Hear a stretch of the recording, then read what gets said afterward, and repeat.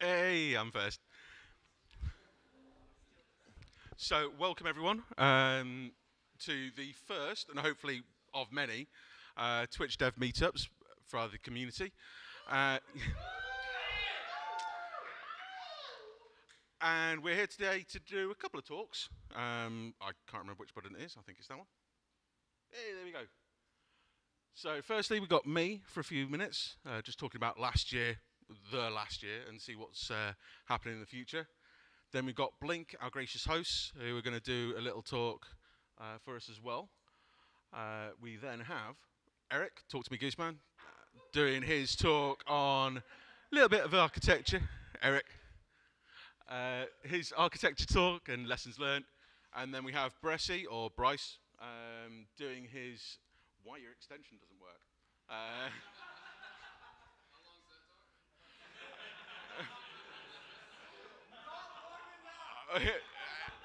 Exactly. It could have been just Bryce just talking for a couple of hours, but we decided not to do that. And then we were going to do giveaways and stuff. We've got that swag at the front door. We'll just sort of start chucking it at you if that's all right. And any Q&A stuff, and we'll try and get that done at the end. So, what happened in 2019? Or the end of 2018 as well?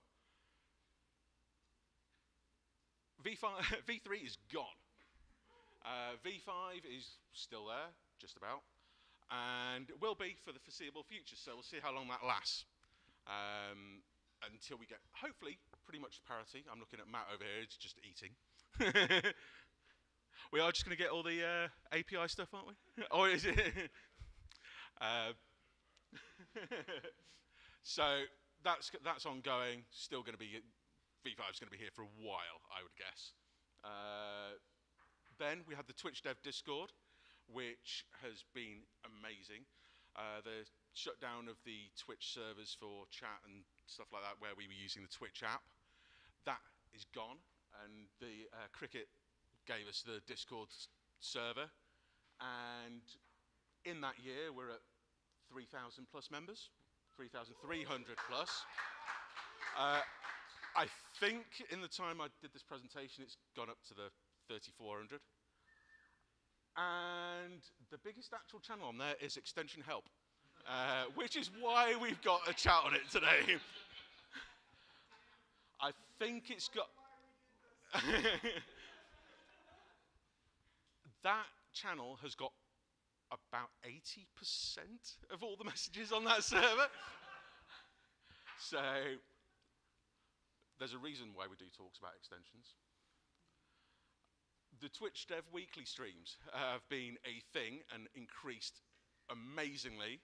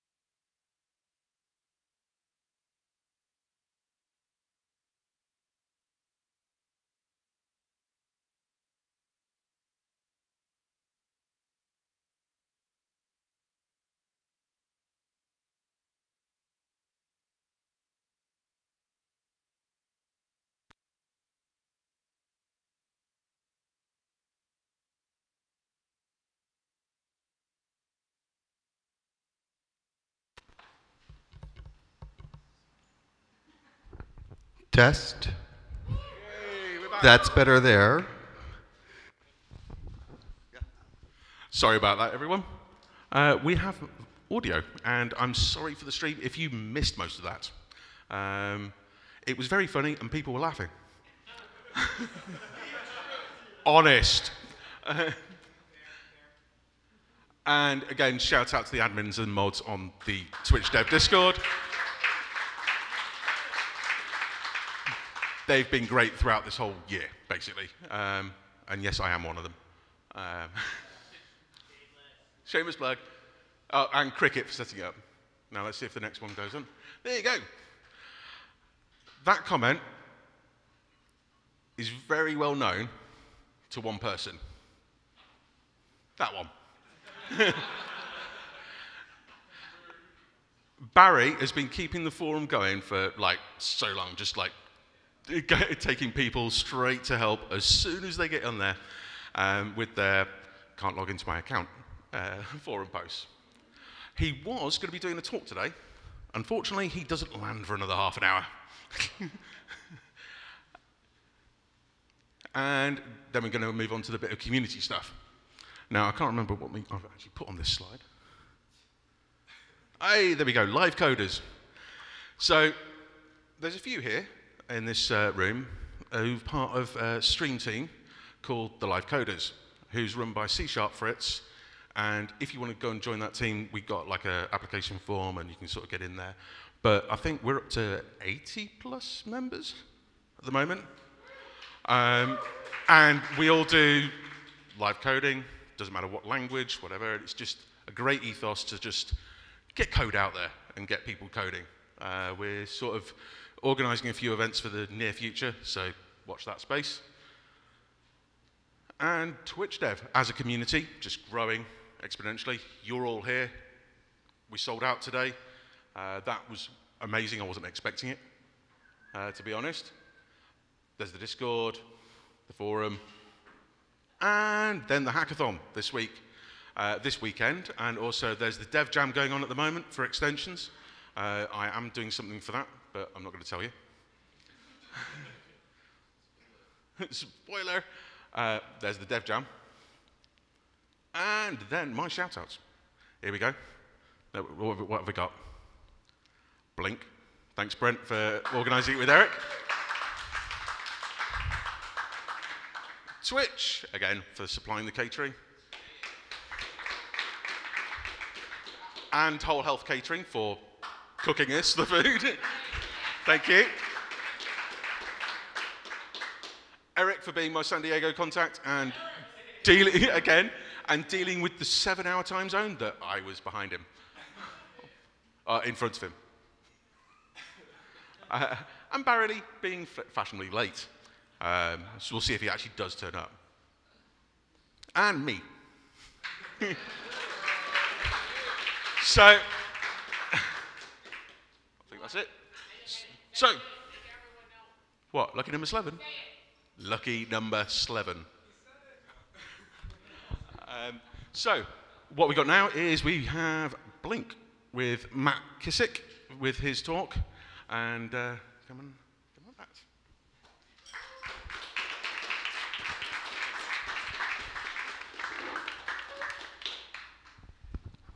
I'm just going to let the master of ceremony, Brent, get this all switched over.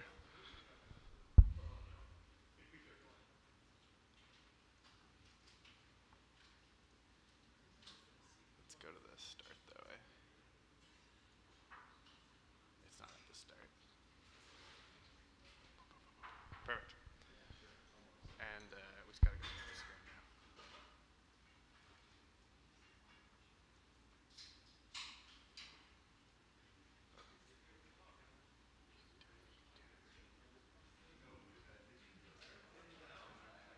Awesome. I think we need to go full screen.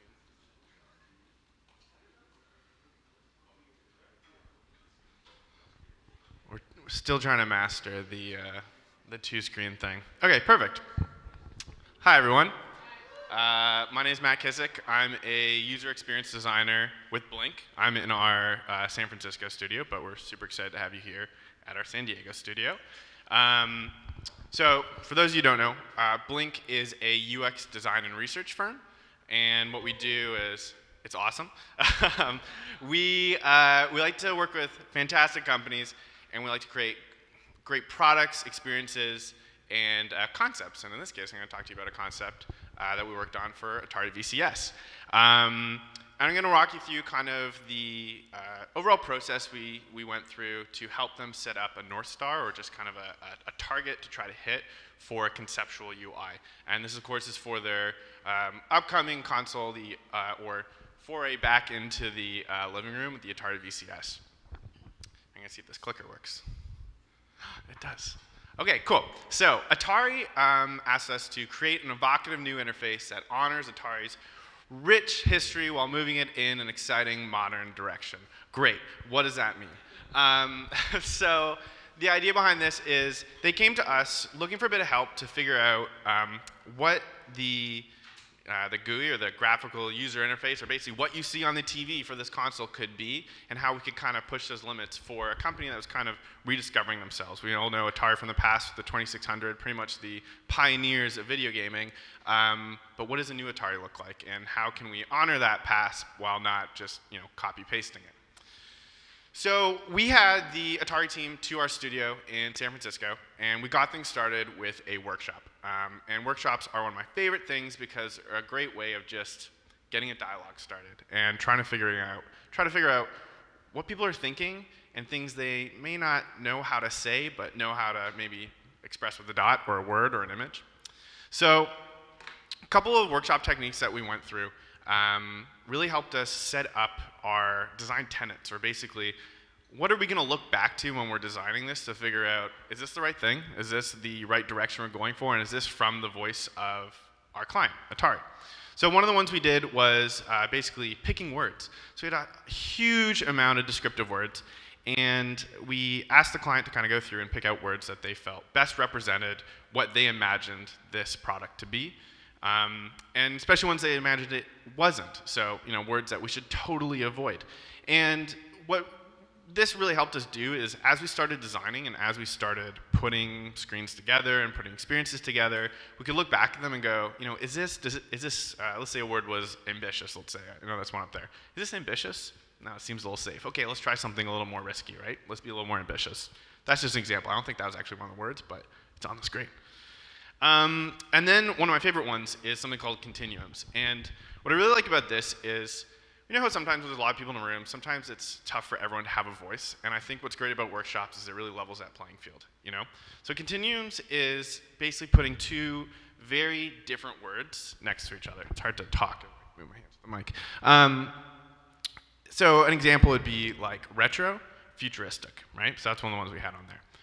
And a lot of the time, you get everyone putting a dot on one side, and you go, perfect, this is the path we're going down. But what I love is sometimes you'll get 4 people with a dot on one side, and you get that one dot all the way on the other side.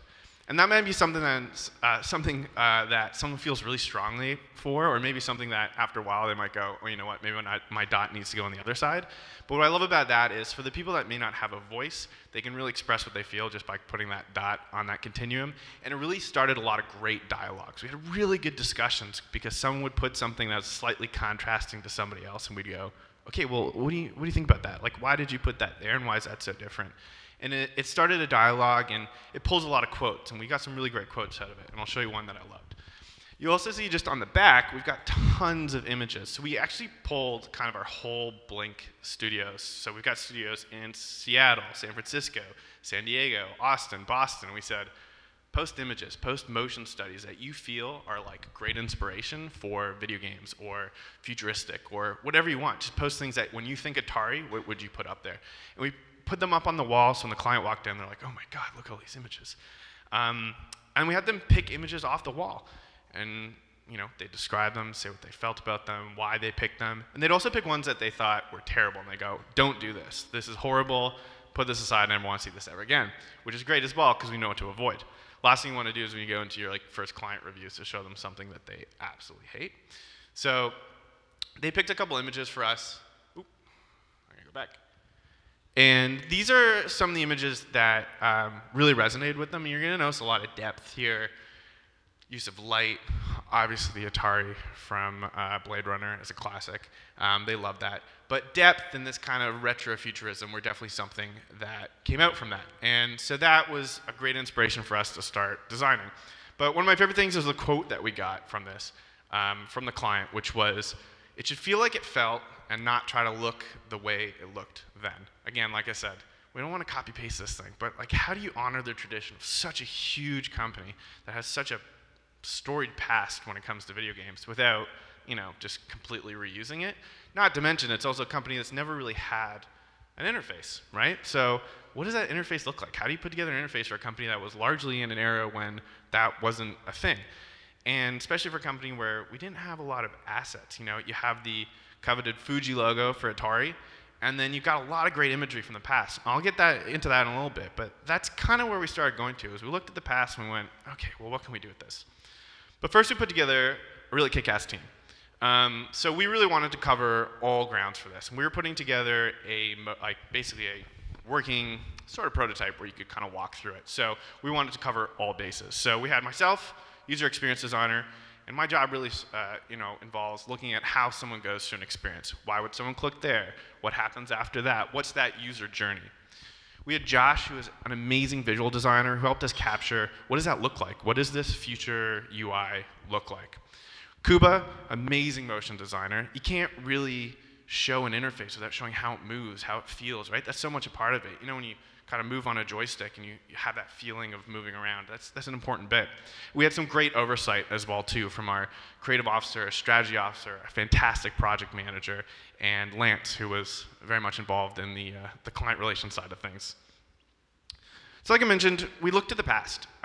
We didn't have a lot at our disposal. So this is a great book that we look to a lot called The Art of Atari, and it's full of just amazing images from both their branding, their marketing, both conceptual, both things that you saw on the box art. And one thing we found really cool about Atari games, and just kind of about video games in general, and I'm sure all of you can kind of relate to this, is it's kind of that feeling of being transported, right?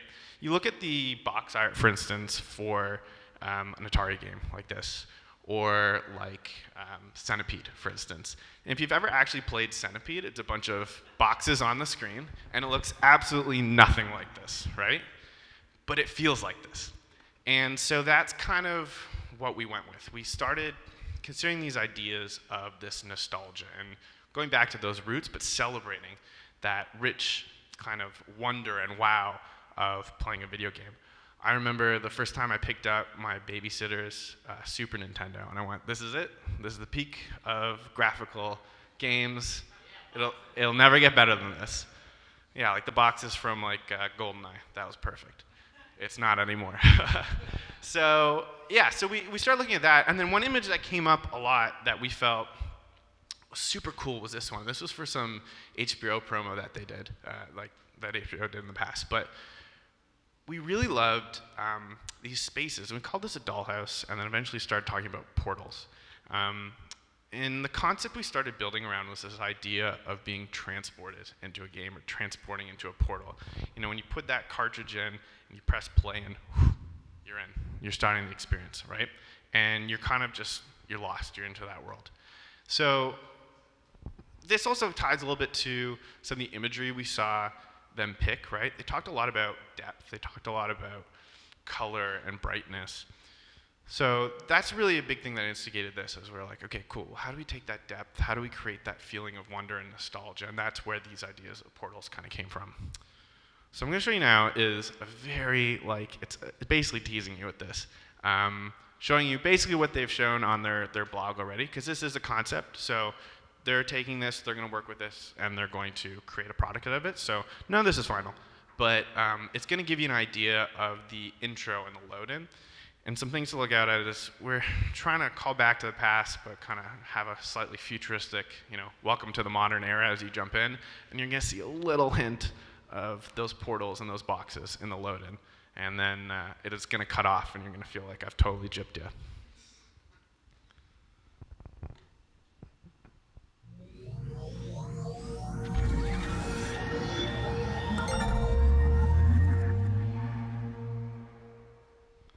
Terrible, right? Just absolutely teases you. You're like, oh my God. I know, right? So I'll talk to you a little more about it, though, and talk to you about what happens after this. So these are the portals loading, and the idea is each of these are going to be a portal with a game. And what we want to do is each game would have its own unique color, own unique feel, and own assets as well. So it's kind of a 3D space, and as you navigate through it, there's a sense of depth and a sense of what's beyond this, right? And as you enter a game, it rushes you into this space, and you're into a space where you can celebrate that game. So for Centipede, there's beautiful Centipede images and the ability to play, but then you can scroll down and look at videos of gameplay. You can look at previous illustrations from the past. So for these older games, we really wanted to celebrate that illustration, but you also know for a lot of these newer games, there's a lot of assets. You see a lot of assets that go into creating a game, so we wanted to go, well, where's the place to celebrate that? Let's show off all this great art. Similarly, for things like apps or anything like that, you could really dive in and just feel like you're, oh, I'm in there, I'm ready to go. And you'll notice at the start, probably one of my favorite parts is that load-in. We had this idea of basically making that Fuji logo pop up, but giving a slightly random startup each time. So in that case, it was asteroids, but you can maybe have Joust or Centipede or something like that that would appear. And it's, I love the idea of the, you can think of the console that you had. You can usually think of that startup, right? For it, you go, oh, there it goes, ready to go. I remember probably the original Xbox startup. It's going to trigger memories for me. But that same sort of idea, we wanted to make it kind of random and fun. So we put this together, gave it to the client. They loved it. We provided design assets. We provided a lot of information on how to make these boxes too, because we knew it had to be developed. So Kuba, our fantastic motion and 3D designer, put together a great list of how the lighting works, how the depth works, and all these sort of assets. And we really tried to get it to a point where it was as achievable as possible. There's minimal triangles in it, so it wasn't over-rendered or anything like that. And we're super stoked with the results. We're super excited to see what they do with it. And I'm sorry I can't show you more, but I hope it excites you and starts making you ask questions about what the future of a interface could look like. Yeah, so that's it. Thank you.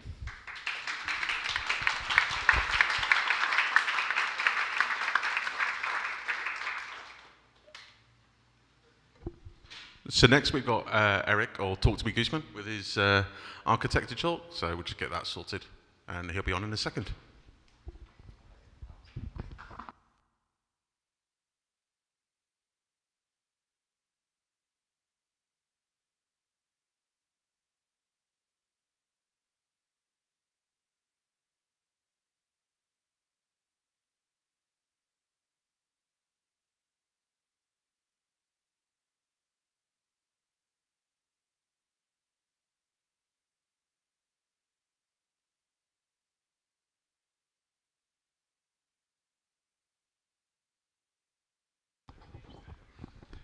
All right. Okay, so hey everyone. Eric, Talk to Me Gooseman. So I was the Barry bench warmer. So once we figured out Barry couldn't come in and do a talk, I had to cobble together something. So we'll see how this goes. Yeah, apparently I added too many slides, but we'll see how things go. So building extensions, architecture lessons learned sometimes the hard way. So I have a number of extensions that I built on the App Store. So the GitHub Projects extension, Better Information Panel, Stream Teams extension, Stream CC, and then just a small hashtag Go Vote just to make people aware about going to vote. I'm going to talk about 4 of these extensions, not the hashtag Go Vote. That one's easier. So the things I'm going to go over today are architecture, the architecture of the extensions, some mistakes I've made during my development process, and also some of the improvements that can be made or I have made to my existing extensions. So I hope that I know some of these moments are going to be kind of cringe, and some of you guys are going to be like, why did you make that decisions? But the thing is, it's like when you're working on stuff, it's just it's just a process of creation. It's use whatever technologies what you're comfortable with, and just enjoy it and just build stuff, and build things that you want. And sometimes you'd be surprised who else wants to use that extension too. So just to cover what extensions are just essentially just simple little web pages that are trapped on the. Yeah. So yeah, they're just little web pages trapped in iframes on the Twitch channel. So people they're not something sophisticated. I'm getting requests to add this on the TwitchDev documentation page that we should add this as a. So yeah, the very first extension I ever made was the GitHub project extension. This was back when it was first publicly released to us developers. I asked myself, what do I want? And I was like, you know what? I want to show off my GitHub projects, so why don't I just build an extension? And that's what I did. So I built a panel extension. It displays your public repos. It integrates with the GitHub API, uses React.js, and it's powered by Firebase Cloud Functions and Firestore. So you're going to see a lot of this. No AWS, unfortunately. A brief overview of the architecture. So as a streamer, you come in and you go to the dashboard, and it does some requests to the Cloud Functions, and it queries the Firestore, the database, and sees if you're set up already. If you're not, it'll ask you to put in your GitHub information, and then it will communicate with the GitHub API, where then it'll fetch your information and you can do the setup.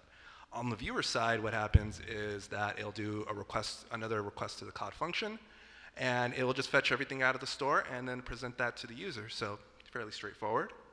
So it's a fairly straightforward interface, architecture, but like, how can you improve on this using existing Twitch APIs? Enter in the extension configuration segment. So when you go to the documentation and you read this, let's read it verbatim. So it's sets a single configuration segment, any type, segment type is specified by a required body parameter. Each segment is limited to 5 kilobytes and can be set at most 20 times per minute. Updates to this data are not delivered to the extensions that have been already rendered. So in layman's terms, this is a data store. This is storage for you to use on Twitch that Twitch has provided you. You don't have to pay anything to use this. This is a database. And in certain sense, we can treat it like a NoSQL database. You can just throw strings up there and then you format it whatever you want. So equipped with this knowledge, what could we do with the GitHub project extension? Boom, get rid of Firestore, exactly. So we got rid of Firestore, and now we can use the configuration segment. Unfortunately, we still have to kind of use the Cloud Functions because the GitHub API is authenticated, so we can't just directly throw data in there. We needed to use a secret key for that information. So now that we have our data stored in the configuration segment, how is the viewer side going to look? Boom. Now, when the channel page loads and it fetches information, I'm like totally distracted with like the thing.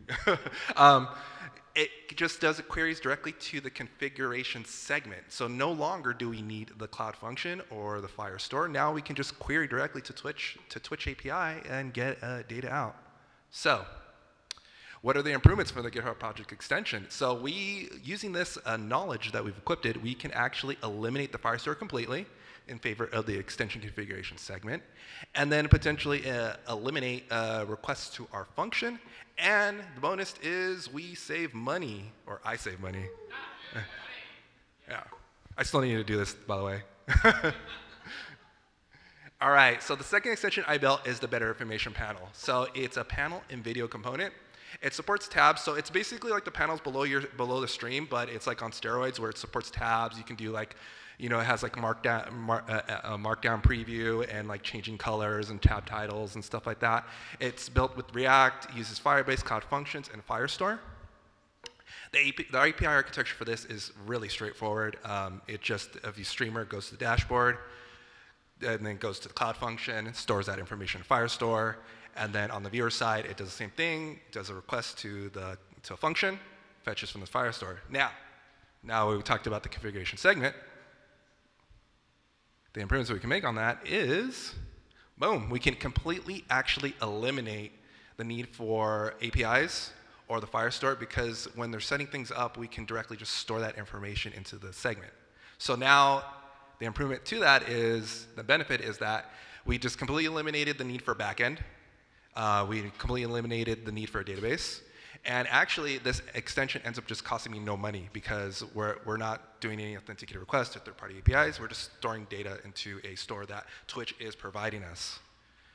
So the lesson learned from this is that you might be able to eliminate your database and even some of your function calls by just using the configuration segment that exists that Twitch is offering.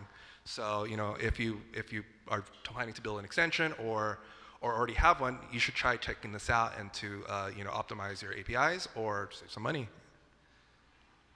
On to the next extension, and this one's going to be a little more interesting. So the stream team extension that I built is a panel extension, and the objective is to display either your Twitch team, if you're part of a Twitch team, or if you're an affiliate like myself at the time, you're not part of a team because you're not privileged enough. So you can build your own team. This was built using React, and again, Firebase Cloud Functions and the Firestore. So the architecture to this was a little, similar to the GitHub Projects API, where the streamer sets up some information about either the Twitch team that they're on, or automatically fetch the Twitch team that they're on, or they can configure their own custom team with title and users, and that would communicate with the Twitch API and then store that into Firestore.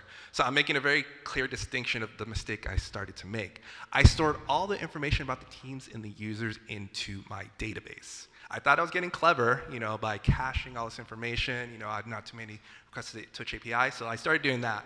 So then on the viewer side, when it starts fetching information, it goes, when they load the page, it goes to the function, queries the Firestore. Sometimes it'll query the Twitch API because there's a feature I'll go over in a second about clearing cache and refreshing data, and it fetch all that information and store that into the Firestore again.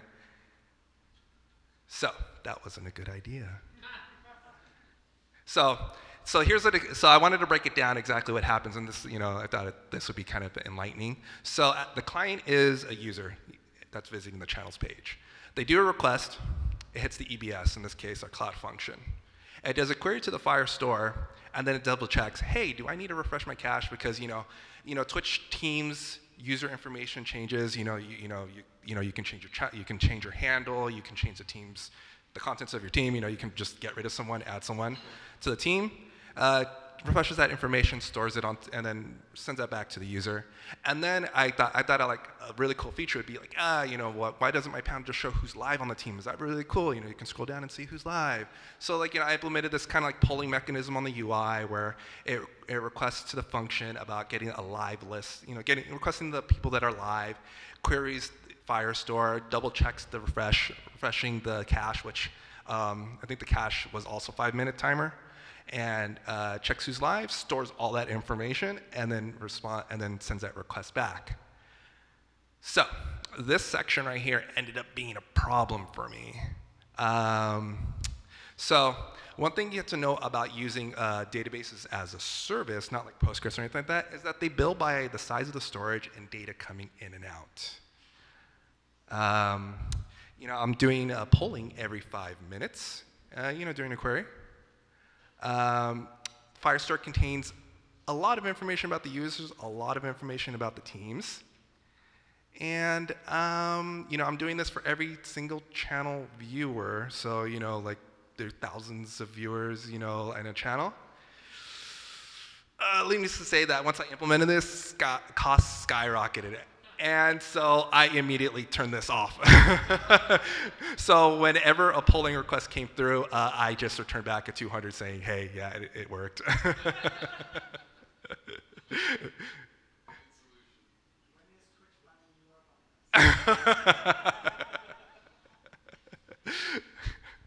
So I came back and I'm like, okay, we need to work on a 2.0. So enlightened with some information about how better to use the data, what I ended up doing is, again, the client ends up doing a request to this function where we query from the Firestore, but this time I optimize it so I'm just storing simple IDs. Whatever team that they're on, I store their ID. And if they're doing a custom team, I need to remember who the user IDs are for those. I just send those back, and then I let the client do the request. So instead, I request from the client on the UI, I do a request to Twitch API and fetch all that information before loading and displaying it to you. And then for the live feature, I was able to enable that because now that the UI knows who the team is, who the people on the team are, I can just do simple requests to the Twitch API and do requests. And this, you're not going to get rate limited because this is the rate limit. It's based off each client. So it doesn't, even though your client ID, even though it's doing requests all over your client ID, it's spread across all these users that are using your extension. So you don't have to worry about that. That's originally the mistake I made with assumptions on the Twitch API. So my costs went down. It went down from dollars a day to 1 cent a day, maybe, depending on peaks. That makes sense. I got it. So yeah, so mistakes and improvements that I made to this team extension. So I stored way too much data. You can delegate some of that work to the client, especially if you're working with the Twitch API and you're dealing with APIs that don't require secret keys. Why don't you just have the client do the request for that information for you? Another improvement is I saved a load of money. Before I turned off the live polling thing, I was trending at $20 and keep on going, and now this costs me cents on the dollar, from the dollar. And then the bonus thing about this was that I ended up solving the stale data problem, because as everyone knows, when you're trying to cache data on the database, you'll come across stale data. But now that the client is in charge of fetching that information, I no longer have to deal with the stale data problem that some people were emailing me about, like, hey, why am I on the Twitch team? So that actually ended up being a bonus to solving this with this new implementation of the workflow. So yeah.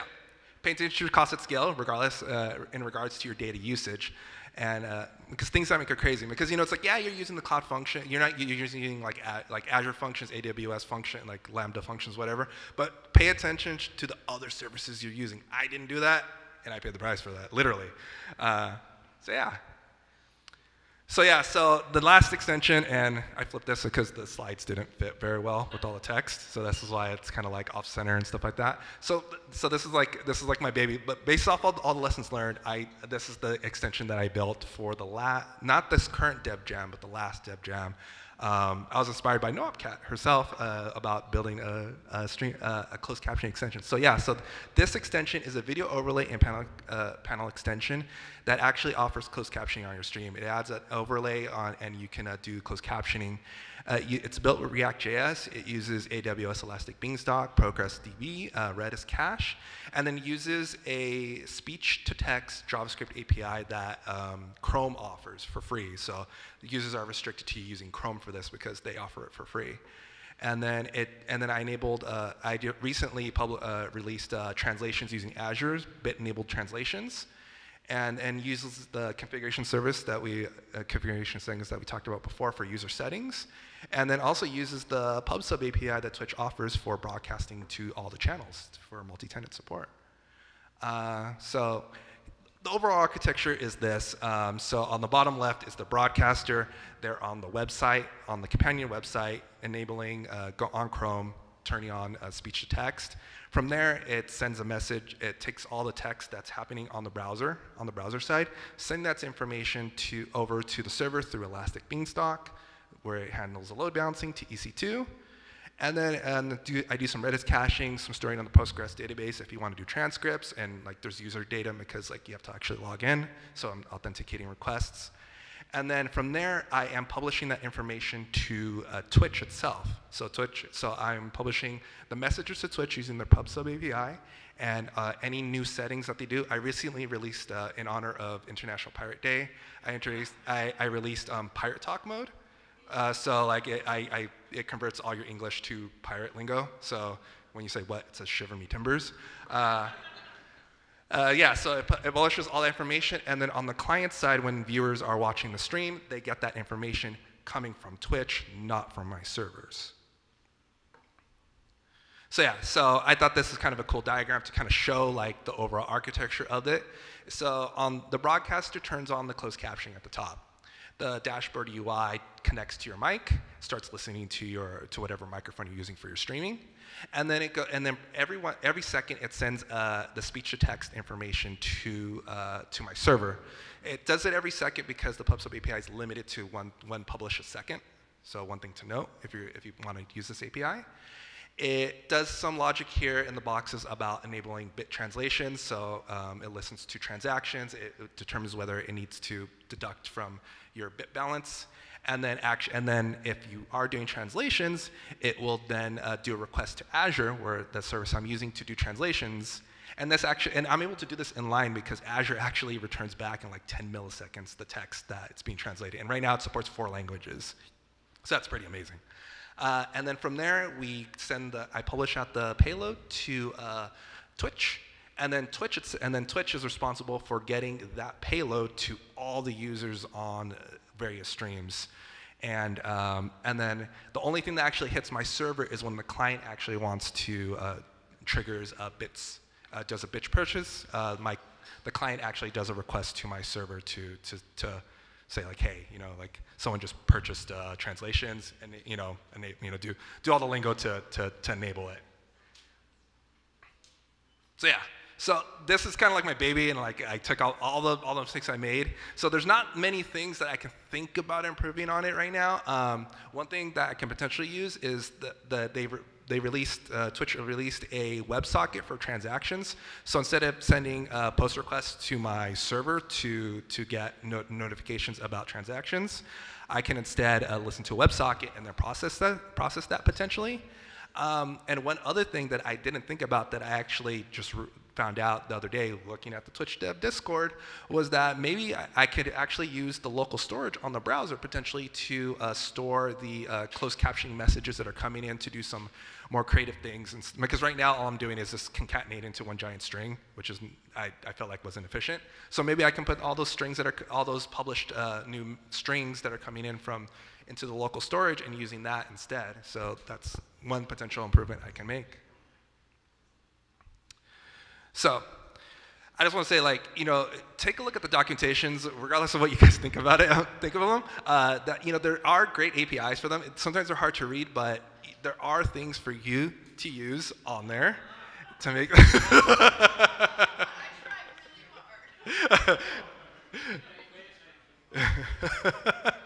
There are really great things there. Like the dev teams made a lot of great APIs and things for you to use to make your extension great. You just got to go on the Discord or just ask for help, if you're not sure. So yeah, that's it. Thank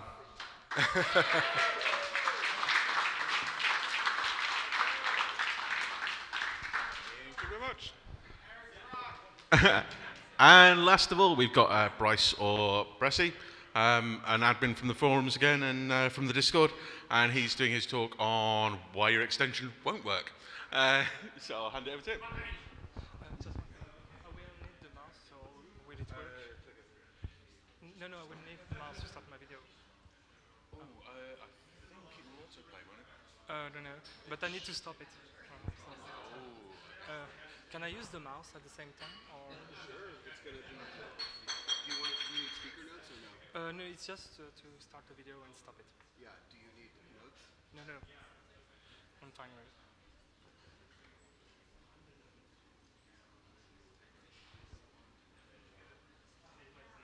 Awesome.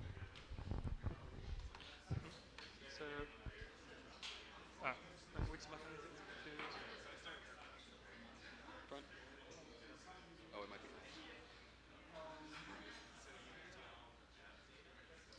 No? Yes. Yes. Okay. Great. Okay, everyone. So today I will do a small talk about why your Twitch extension is not working. And there is already a spoiler. It can be fixed. Okay?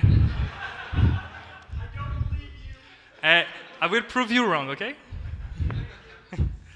So first of all, I'm Bressie.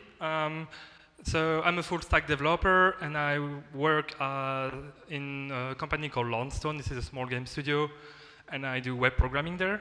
And I'm a former student at Gobelin, École de l'Image in France, in Paris, which is basically where I did interactive programming. So it's a mix of programming and design. So I might have a different approach from some more technical people. I've been making extension on Twitch for like 1 year and chatbot and stuff for like 3 years. concerning extension, I have two extensions published right now, live request and quest. The names are similar, but they do different things. I also publish one boilerplate, which is a Vue.js and Node. Yeah. I will do React soon, but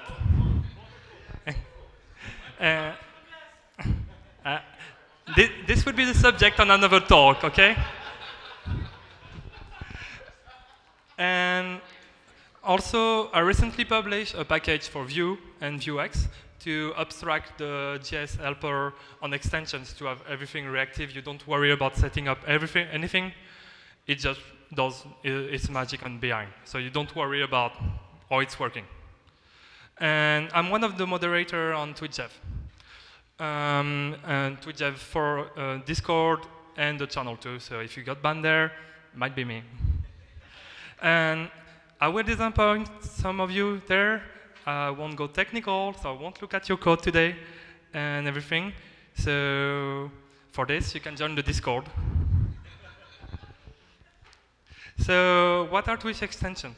There is three kinds of extension. As it was mentioned before, there are web pages that live in an iframe.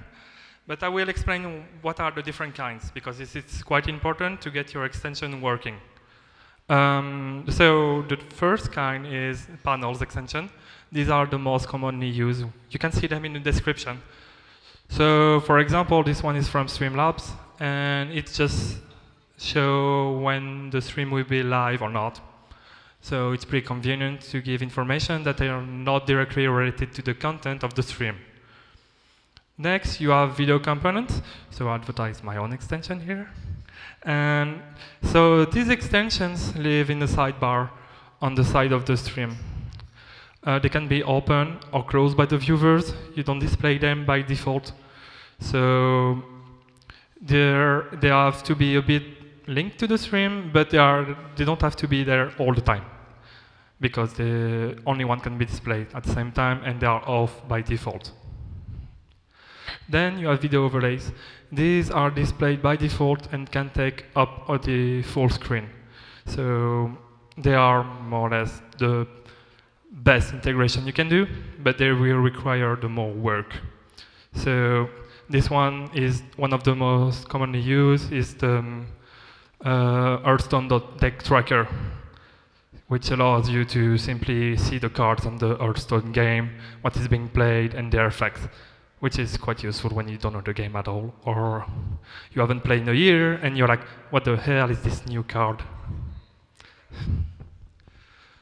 So to give a simple example of why this is important, this is the first version of my extension Live Request.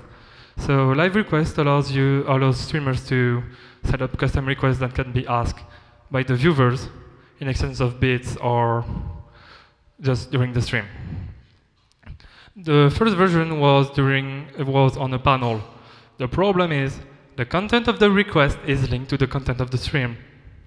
So people had to scroll down on the description and lose the focus of the stream.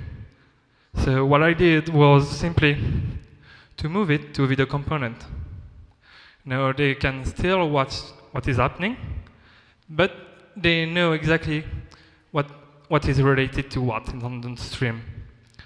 And that's quite important when you look at it, because I had almost like 2 months without any activation on Live Request. Like seriously, it was 0, 0, 0, 0 every day before I made that change. The design is correct, but when you have functionality, something that works, that has good design, but is on the wrong place, people will simply not use it. So maybe you have done a great work, but you are not in the right place. So think about it, think about what the goal of your extension is for this. So I will have a small example, and this one is on my submission for the previous hackathon for Twitch, on my other extension that's called Quest. I will simply show you the video that I made to present the extension for the hackathon.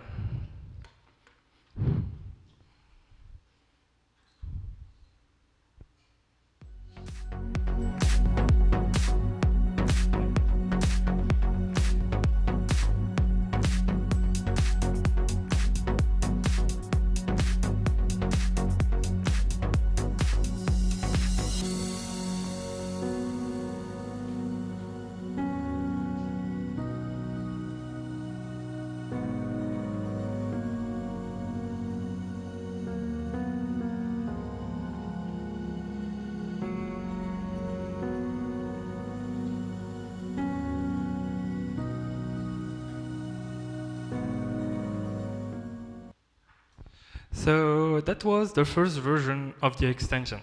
I made it in 2 weeks and more or less programmed it in 1 week. So can anyone guess what was the problem here?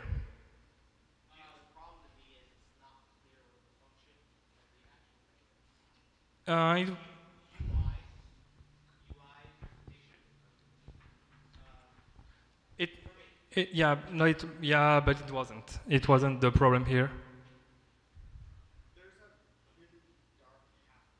Yeah, I'm not talking about the video. I'm talking about the extension. Hey, I did it in 1 night, before the submission. Yeah. No, the dark thing is not on the extension. On the extension you only see this. Don't worry, it's for the video.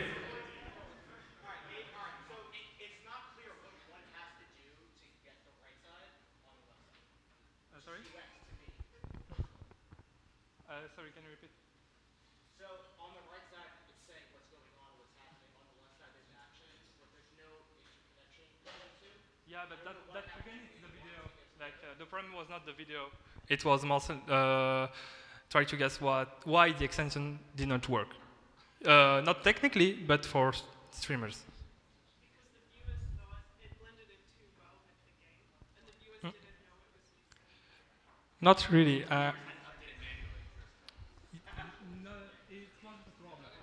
Streamers for to update manually, it was not a problem. One last. It didn't look like there's like a free tier and streamers might try to subvert the whole thing by saying just send it to my PayPal instead. And we are on the closest one here. And basically, the problem was bits. As you can see, I talk about bits. And I will show you what I earned with bits in 5 months, which is $1.40. So why was it a problem? So as you can see, they earned nothing, and they were making the architecture super complex. The configuration page was like 2/3 of the configuration were for bits. And streamers just didn't care, viewers didn't care. I thought it was a good idea to engage viewers. And as you can see, almost all of you didn't saw the problem here too.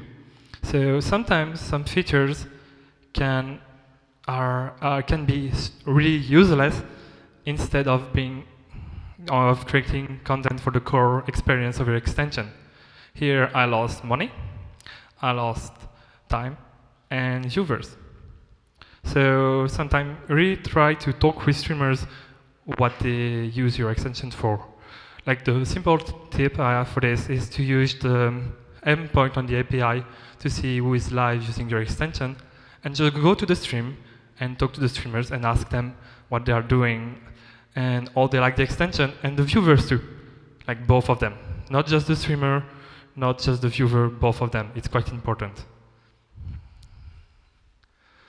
And then when you have your extension ready, you have to present it and more or less sell it to other people. So the first thing is the discovery image. So you have this store on Twitch where all the extensions are listed, and you have to more or less stand out of the mass of extensions. I don't know how many there are, but we are maybe around 400, I think. So yeah. So this is again Quest. This is the first discovery image for Quest. Great, isn't it? It was made like the night before the deadline of the hackathon with my super talents in art. So, yeah. And basically it was not engaging, no one was clicking on it and stuff. So, like a few months later, I talked with a friend and we went to do this instead. So basically, it's way more engaging now, and it's not ugly anymore, and people click. It creates curiosity, and I saw an improvement of at least 50% of clicks just to go to visit the page of the extension. So then when you have clicks, you have more people installing and stuff like this. So sometimes how you present your extension is quite important too, unless you don't want people to use it. And then you have another page to present it. It's when they click on the discovery image, they arrive here. So you have image on the side. I won't talk about it here because there is a lot of things to say about it, but there was a great article on the Twitch blog on tips to, I think it's 9 must-have features to have on your extension that talks about it, especially like using gifts and stuff like this. I will talk about the description. This is the last description of my extension live request. At first, it was basically a huge block of text. So it's quite a problem. At first, it was because we could not go use new lines on descriptions. It got solved, so that's great. And one thing that is quite important, emojis. It sounds dumb, but emojis are great to highlight features. You can't use bold or italics in descriptions. So what I did with live request is really structure everything using emojis and stuff. For example, you get the features, the notification system, and even a link to a Discord where I engage my community with it. And I saw a huge conversion in installation because of this, because people knew directly what the extension was doing, and they did not have to read a big chunk of text. That's boring. So, and after the release, like basically you have done your presentation, your extension is working.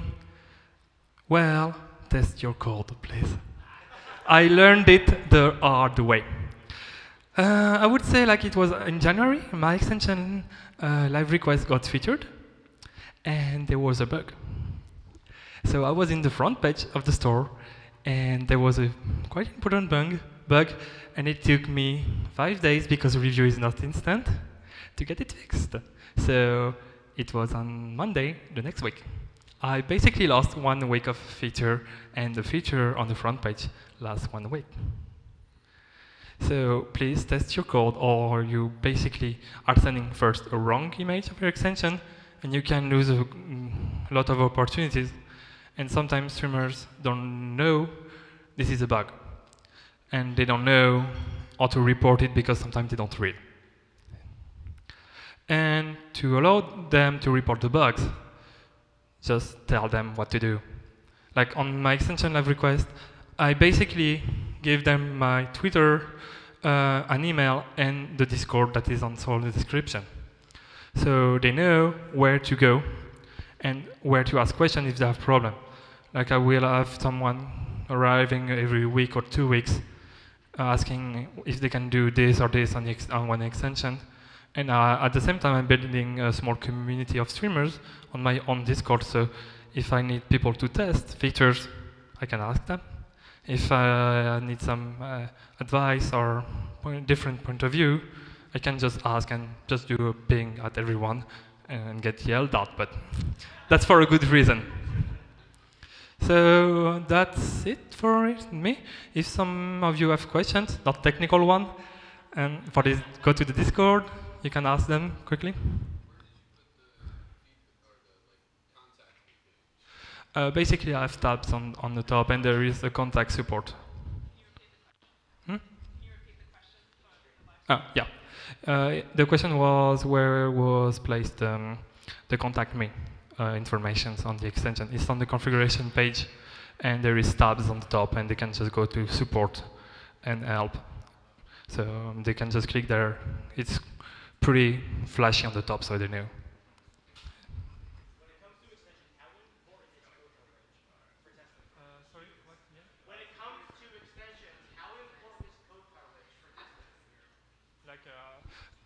So code coverage for extension, like browser coverage and retro. Yeah, so basically, if you have 80% coverage on a specific function. I'm one of the kind that doesn't care that much, because, like for example, I don't support Internet Explorer, and I only support recent navigators because also we are on Twitch. We are not like doing websites for old companies that are doing things the old way. Most of the users keep their navigators updated or have recent version at least.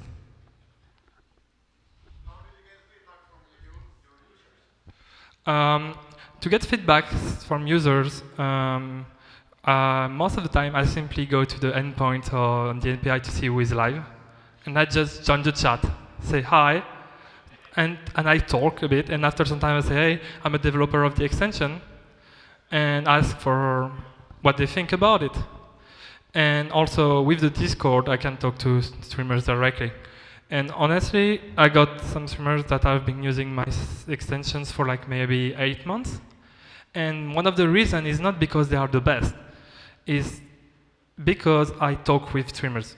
They are like, okay, people listen to me. I matter to the developer, so they feel important, and it's part of. Basically, most of them are trying to make a living out of streaming, so they feel supported.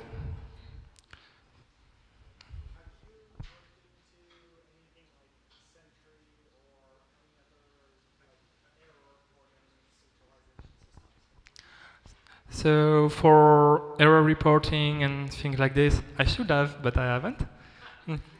But yeah, like it can be useful, but also most of the time when you do good testing, it will help a lot. But like I do, my backend is on AWS, so I also get the error reporting there. Hmm?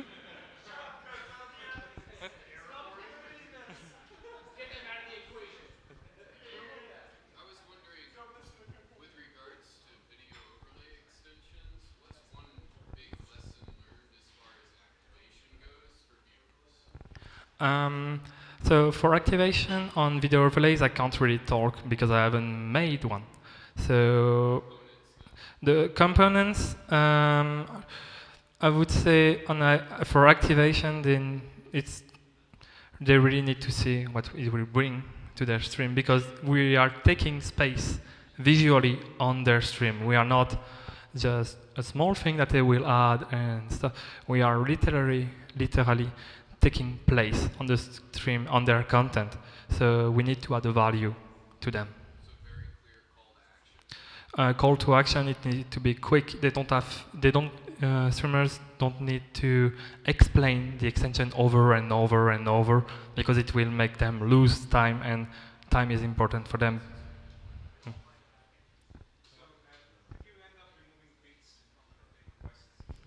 Yes, they are removed, and so I remove all the backend. Oh yeah. So the question was about bits and the extension quests that were useless, so I removed them.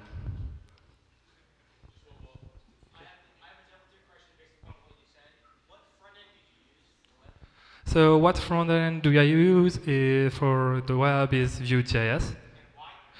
Basically, I use Vue.js for pragmatic reason, because I'm more proficient with it than in React or Angular, jQuery or anything else, and because it allowed me to really quickly prototype with reactive data and stuff. But here it's really a matter of what you are good at, what you like to do. So just do what you like. You can do extensions with whatever you want. So yeah. So thank you.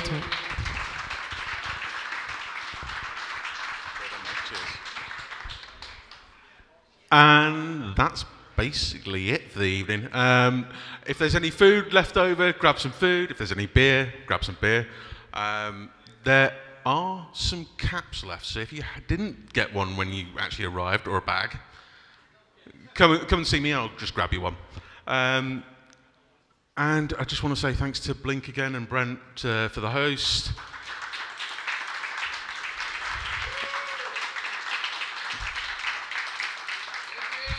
I'll just wait, hang on. Twitch for the catering, and Whole Health Catering for the lovely food. I will try some. I did say it's lovely. I will try it first.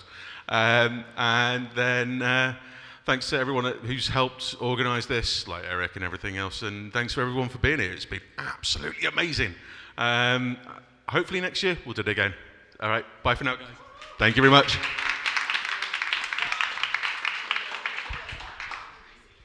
So we're here for another hour and a half or so we'll put the music back on.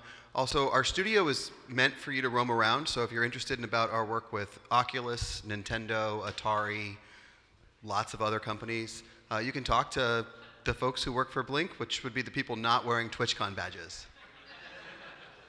Yeah, so anywhere that you see that's not like locked or clearly got a barrier, please roam and explore. And ask around questions and get some more to drink. Yeah, upstairs is totally cool. And then there's another room over there with workshop activities like Matt was talking about earlier. We can show you some stuff that's like going on right now and give you some more context if that's interesting to you. If not, hang out outside and drink. Yeah. Thanks again for joining us.